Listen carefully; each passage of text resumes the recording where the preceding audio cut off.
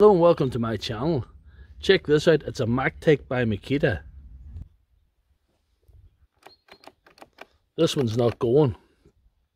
It's model number MT064.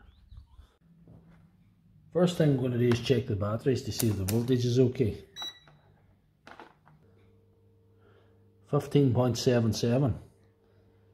That's very impressive for a 14.4 battery. There's nothing wrong with that. Battery number 2 is a little bit lower at 1406, but still quite impressive. So there's nothing wrong with those two batteries. I'm going to kind of assume that the charger's okay as well. So this unit is the problem. The problem's on here, so I have to get this open.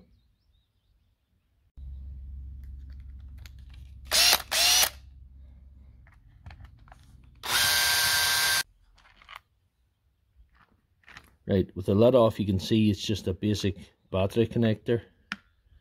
This basic switch connects up to a little sealed DC brushed motor.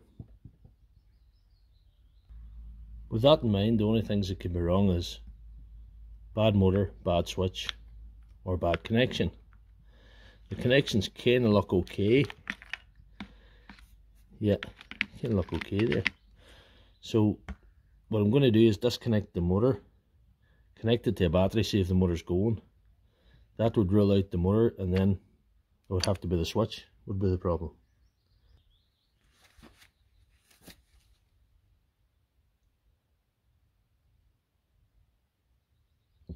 Right, with the switch disconnected, I want to connect the battery. That's a positive terminal there.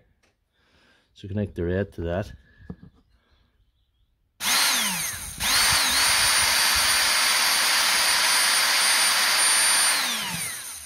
So that tells me the motor's good, so it has to be the switch is the problem. I had an inkling that the switch was the problem, so I ordered this new one from Terrier Tools in Wrexham. That's them if you want to get in touch with them.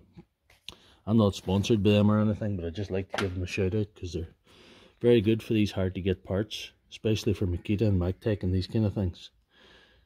So all I have to do is put that in and solder it into place, and we're good to go.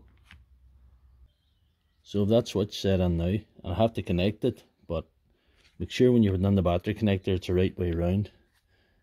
The black wire has to be to the top. And the way I've removed that, I can probably use the existing wires. So soldered in the new switch now. The wire's tucked in. Make sure and do that. All I have to do is close it up and give it a go. Here we are, drill all back together, battery in, time for the test, and it works. So if you liked this video, found it helpful, please give me a thumbs up, and I'd like to see you in the comment section if you can